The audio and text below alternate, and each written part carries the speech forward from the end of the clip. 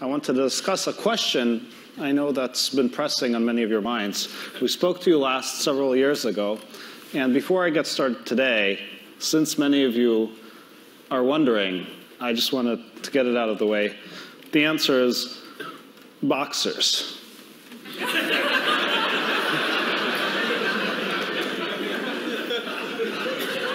Now I hope all of you feel better. Do you know what this might be? Does anybody know what that is? Yes. What is it? It's people logging on to Google around the world. Wow, okay. I didn't really realize what it was when I first saw it, but this is what helped me see it. This is what we run at the office that actually runs real time. Here it's slightly logged, but here you can see around the world how people are using Google. And every one of those rising dots represents probably about 20, 30 searches or something like that. And they're labeled by color right now, by language. So you can see here we are in the US, and they're all coming up red. There we are in Monterey. Hopefully I can get it right. You can see that Japan is busy at night, right there. We have Tokyo coming in Japanese. There's a lot of activity in China. There's a lot of activity in India. There's some in the Middle East, little pockets. And Europe, which is right now in the middle of the day, is going really strong with a whole wide variety of languages.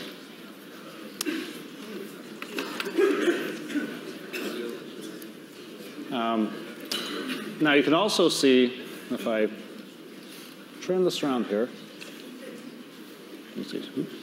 hopefully I won't shake the world too much.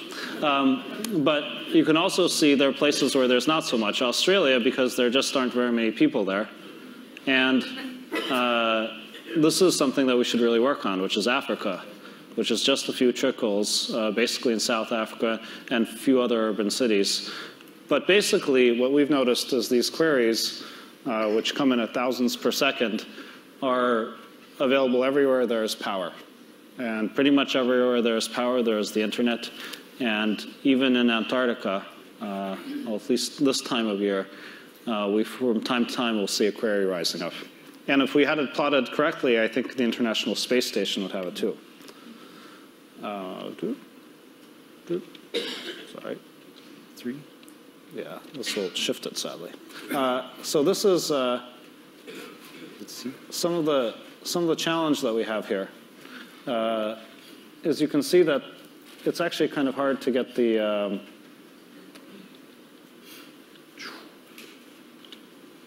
there we go. This is how we have to move the bits around to actually get the people the answers to their questions. You can see that there's a lot of data running around. It has to go all over the world through fibers, through satellites, through all kinds of connections.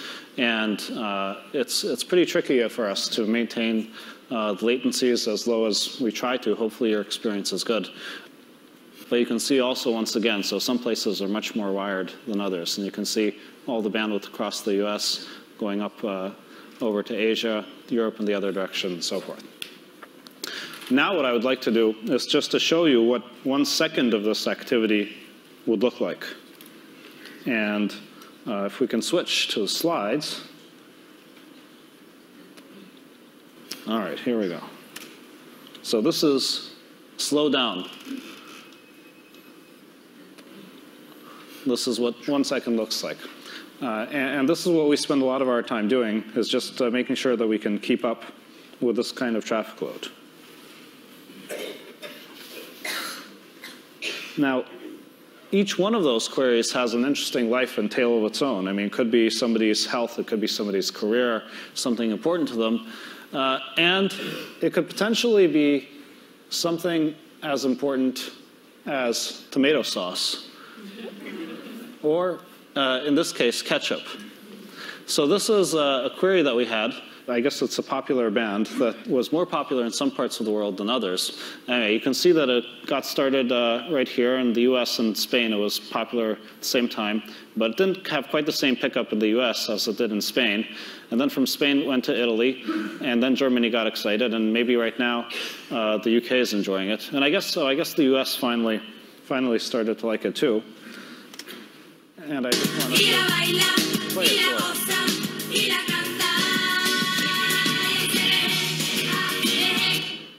anyway, you can all enjoy it for yourselves. So hopefully that search will work. As a part of, part of what we want to do to grow our company is to have more searches. And what that means is we want to have more people who are healthy and educated, more animals if they start doing searches as well. But partly we want to make the world a better place. And so one thing that we're embarking upon is the Google Foundation, and we're in the process of setting that up. We also have a program already called Google Grants that now serves over 150 different charities around the world. And these are some of the charities that are on there. And it's something I'm very excited to be a part of.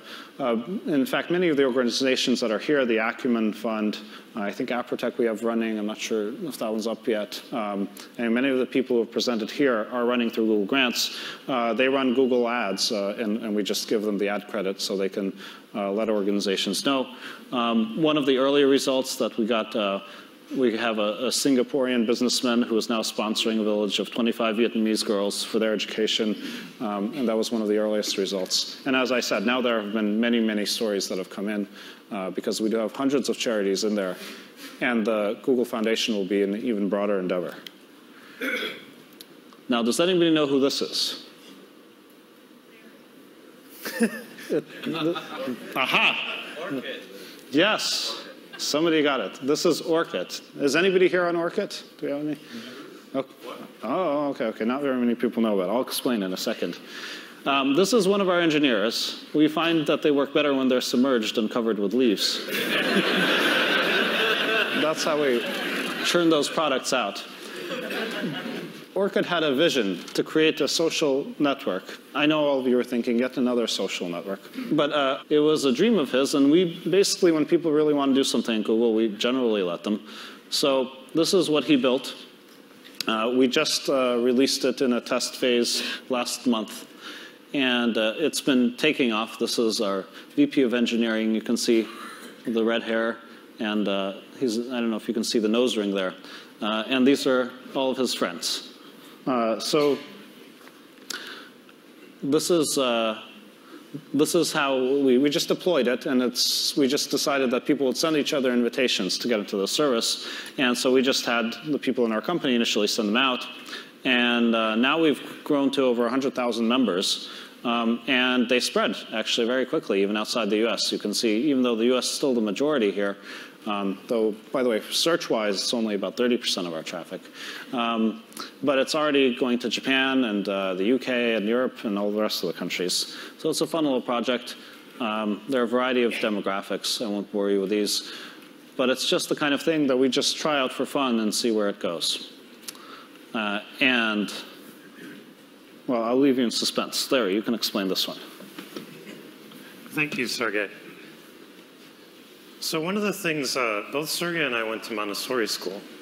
And I think for some reason this has been incorporated in Google.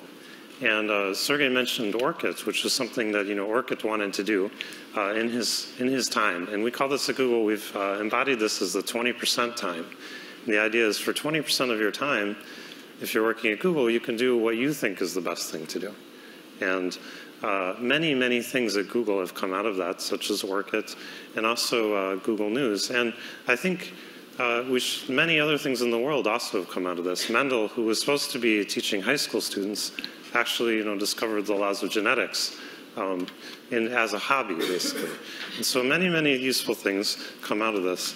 And News, which I just mentioned, was started by a researcher, and after 9/11, he got really interested in the news, and he said, why don't I look at the news better? And so he started clustering it by category, and then he started using it, and then his friends started using it.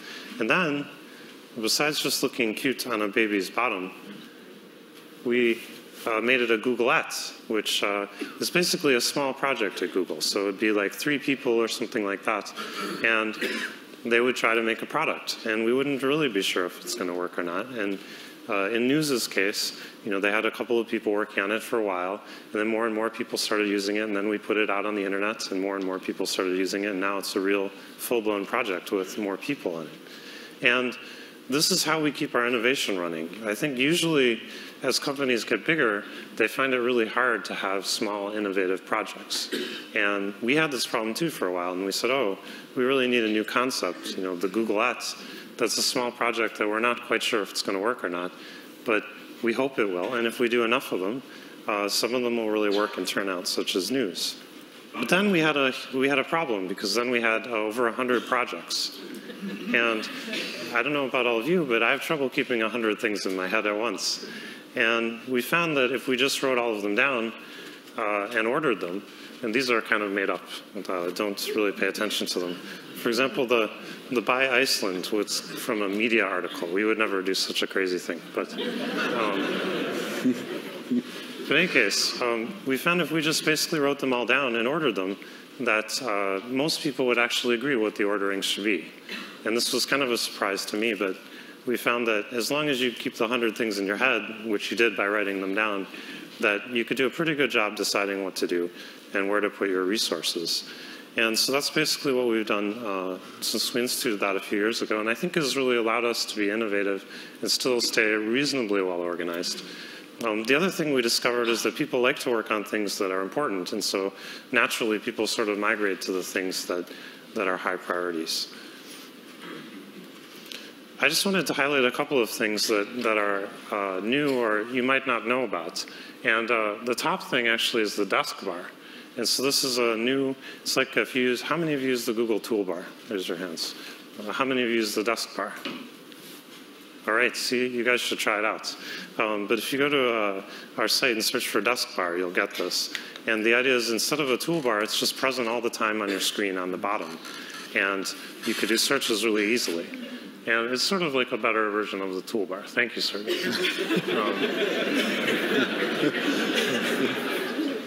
This is another example of a project that somebody at Google was really passionate about, and they got going, and it's really, really a great product and really taking off.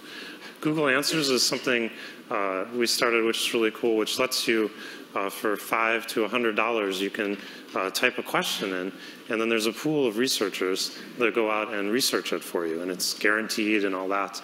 And you can get actually very good answers to things without spending all that time yourself. Frugal lets you search shopping information, and Blogger lets you publish things. But all of these, well, these were all sort of innovative things that we did that, we try many, many different things in our company. We also like to innovate in our physical space, and we noticed in meetings, you have to wait a long time for projectors to turn on and off, and they're noisy, so people shut them off. And we didn't like that, so we actually, in maybe a couple of weeks, we built these little enclosures that enclose the projectors, and so we can leave them on all the time, and they're completely silent. And as a result, we were able to build some software that also lets us manage meetings. So when you walk into a meeting room now, it lists all the meetings that are happening. You can very easily take notes, and they just get emailed automatically to all the people that were present in the meeting. And as we become more of a global company, we find these things really affect us. Can we work effectively with people who aren't in the room? And things like that. And simple things like this can really make a big difference. We also have a lot of engineers in those meetings, and they don't always do their laundry as much as they should. And so we found it was pretty helpful to have laundry machines for our younger employees especially. And we also allow dogs and things like that. And we've had, I think, a really fun culture at our company, which helps people work and enjoy what they're doing. This is actually our cult picture. I just wanted to show quickly. We had this on our website for a while, but we found that after we put it on our website, we didn't get any job applications anymore. But anyway, every year we've taken the whole company on a ski trip. A lot of work happens in companies from people knowing each other and informally. And I think we've done a good job encouraging that. And it makes it a really fun place to work. Along with our logos, too, which I think really embody our culture when we change things. In the early days, we were actually advised we should never change our logo because we should establish our brand, because you'd never want to change your logo. You want it to be consistent. And we said, well, that doesn't sound so much fun. Why don't we try changing it every day? one of the things that really excites me about what we're doing now is we have this thing called AdSense. And this is a little bit foreshadowing. This is from before Dean dropped out. The idea is, like on a newspaper, for example, we show you relevant ads. And this is hard to read, but it says Battle for New Hampshire, Howard Dean for President, articles on Howard Dean. And these ads are generated automatically, like in this case on the Washington Post, from the content of the site. And so we use our over 150,000 advertisers and millions of advertisements. So we pick the one that's most relevant to what you're actually looking at, much as we do on search. So the idea is we can make advertising useful, not just annoying, right? And the nice thing about this, we have a self-serve program, and many thousands of websites have signed up. And this lets them really make money. And there's a number of people I met. I met this guy who runs a conservation site at a party. And he said, I wasn't making any money. I just put this thing on my site, and I'm making $10,000 a month. And, thank you. I don't have to do my other job now. And I think this is really important for us because it makes the internet work better. It makes content get better. It makes searching work better when people can really make their livelihood from producing great content. So this session is supposed to be about the future. So I thought I'd talk at least briefly about it. And the idea behind this is to do the perfect job doing search, you really have to be smart because you can type, any kind of thing into Google and you expect an answer back, right? But finding things is tricky, and so you really want intelligence. And in fact, the ultimate search engine would be smart. It would be artificial intelligence. And so that's something we work on. And we even have some people who are excited enough and crazy enough to work on it now. And that's really their goal. So we always hope that Google will be smart, but we're always surprised when other people think that it is. So I just wanted to give a funny example of this. This is a blog from Iraq, and it's not really what I'm going to talk about, but I just wanted to show you an example. Maybe, Sergey, you can highlight this. So we decided... Actually, highlight it right there. Oh, thank you. Yeah. So related searches right there. You can't see it that well, but we decided we should put in this feature into our AdSense ads called related searches. And so we'd say, did you mean to search for, what is this in this case, Saddam Hussein, because this blog is about Iraq. And, in addition to the ads. And we thought this would be a great idea. And so there was this blog of a young person who was kind of depressed. And he said, I'm sleeping a lot. He was just kind of writing about his life. And our algorithms, not a person, of course, but our algorithms, our computers, read his blog and decided that the related search was, I'm bored. And he read this, and he thought a person had decided that he was boring. And it was very unfortunate. And he said, what are these, bastards at Google doing? Why don't they like my blog? And so then we read his blog, which was getting, sort of going from bad to worse. And we said the related search was retards. And then, he got even more mad, and he wrote, started swearing and so on. And then we produced You Suck. And finally, it ended with Kiss My Ass. And so basically, he thought he was dealing with something smart. And of course, we just sort of wrote this program, and we tried it out, and it, didn't quite work. And we don't have this feature anymore. So with that, maybe I can switch back to the world. I wanted to end just by saying that there's a couple of things that really make me excited to be involved with Google. And one of those is that we're able to make money largely through advertising. And one of the benefits that I didn't expect from that was that we're able to serve everyone in the world without worrying about places that don't have as much money.